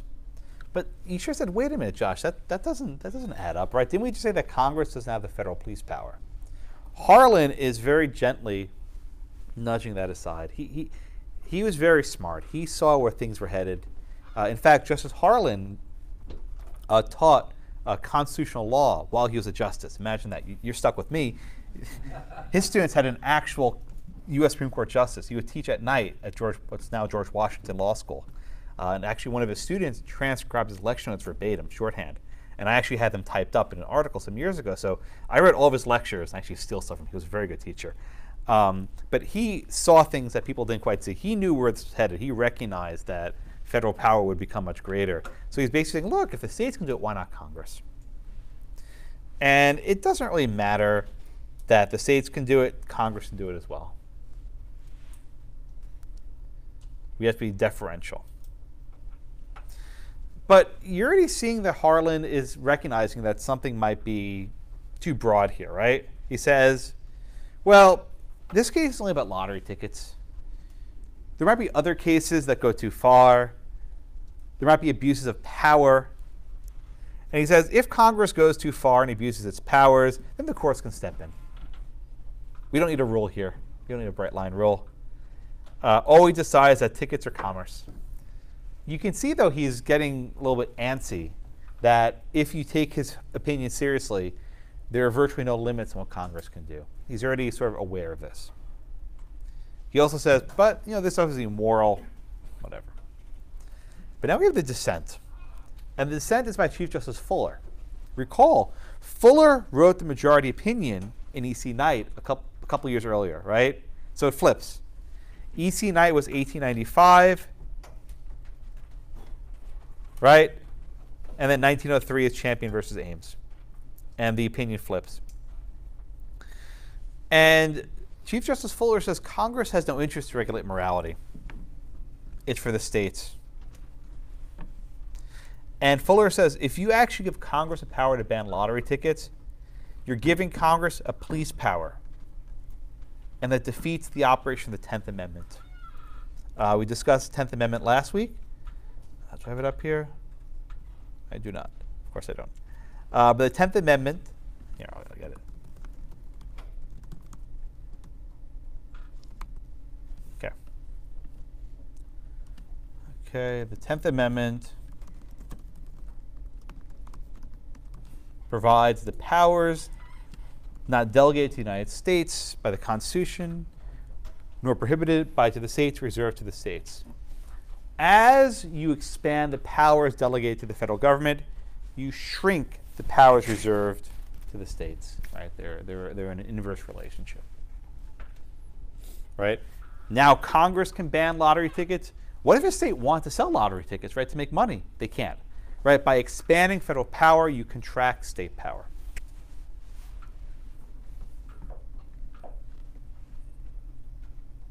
Okay. Any questions on Champion versus Ames? Sorry. Please. Why didn't Congress just abolish international trade because weren't these Yep. Paraguay? These tickets? They could have. There were also domestic lottery tickets. Okay. Right? They could have just banned. But yeah, there were states that had them. I actually tried finding pictures of these Paraguayan lottery tickets. I was not able to. I found some from much later, but not from this era. I really wanted a picture of one. Yeah. Didn't he also, he didn't say that they banned the ability of the state to sell lottery tickets. He No. said they banned the shipment of those lottery tickets. Yes. between Yes. Yeah. Right. So what if one state wanted to import lottery tickets to raise revenue? They could not do that. Better example. Okay. Anything else in Champion? Yeah. Brandon. Was there like a federal police power at this point in general at all? There was starting to be one, right? The progressives largely view the federal government as an effective means to regulate the health, safety, welfare, and the morals of the people. And he puts a lot of weight in the fact these were immoral. He calls it pestilence, right? Like a bug in commerce to get rid of. All right, last case. I think, Deanna, you're next? Yeah. Okay, so the last case we have is Hammer versus Dagenhart. And this was like the last major case in which the court said no to federal power. So what were the facts here, Deanna? So the Keating-Owen Act was enacted, which prohibits goods being made by children from being sold in interstate commerce. So the plaintiff was a father who had his kids working for Okay, so this is a federal law that banned the shipment in interstate commerce of goods made with child labor. Now, Deanna, wait a minute. Didn't we just say you can actually regulate the actual shipment of stuff? Didn't we say that like a minute ago in EC Knight? Why in this case does a court hold, Vanessa, that Congress cannot ban the shipment of goods made with child labor? They said this case is more about workplace conditions, not the So Vanessa, is the real reason that this law was enacted to keep commerce free of child labor goods, or is this to regulate local labor conditions? to regulate local conditions. Yeah. So here's how it happens, right? If you make it a crime to ship goods made with child labor, no one's going to make these goods for one state. They make them to be shipped over state lines. And the court holds that this is basically a way of regulating local labor conditions, right? It's not necessary, right? That this goes too far. That this is really no different than EC Knight. This is not really a ban on shipment, it's a ban on regulation. Even though the statute says shipment, this is actually a law. So here the court is trying to determine Congress's actual purpose, not what they say the statute's for. You know the phrase pretext, right? Where you say of one reason but really of another. Here the court is scrutinizing the means Congress is using, which is exactly the opposite of what Story said in Prigg, and what the court said in Knox v. Lee. Right? So therefore, the court says they cannot go too far. And the court, I think, here is recognizing we have to draw a line. If we allow Congress to ban the shipment of X, then they can also ban X.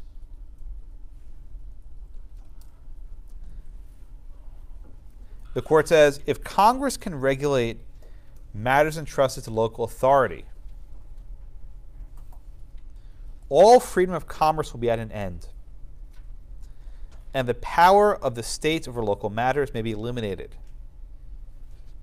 and thus our system of government be practically destroyed. Wow, that's big language, right? That if you allow Congress to ban the shipment of child labor goods, our system of government be practically destroyed. Note, the court does not say that a state ban on child labor is unconstitutional. They never had that kind of decision. This was the federal ban on child labor. Right? So the court says this goes too far. It's for the states to regulate workplace conditions, not the feds.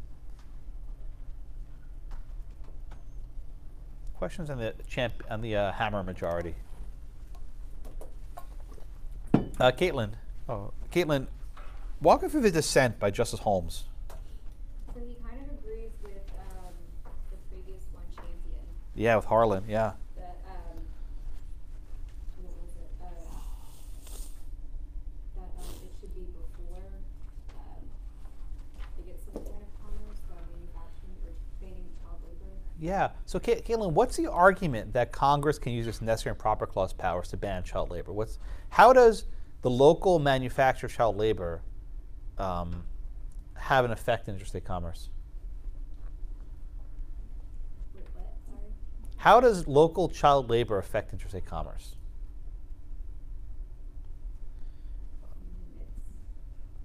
Generally, why do firms employ children? What's the general reason why?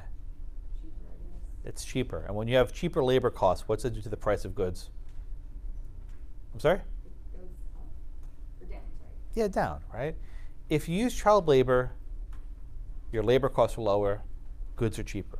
So let's say South Carolina allows child labor and New York doesn't. Which state's exports will be cheaper? South Carolina. New York has more expensive exports.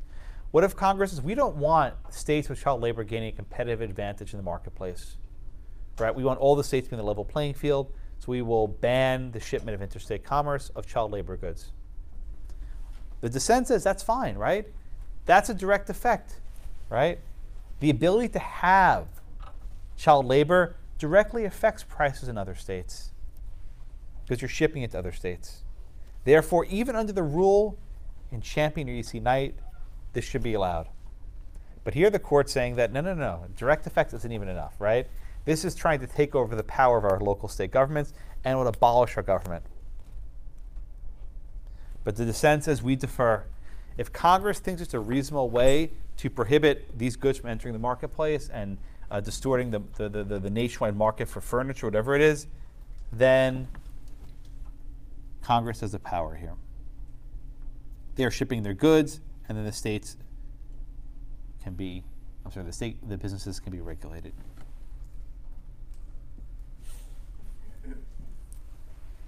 Okay.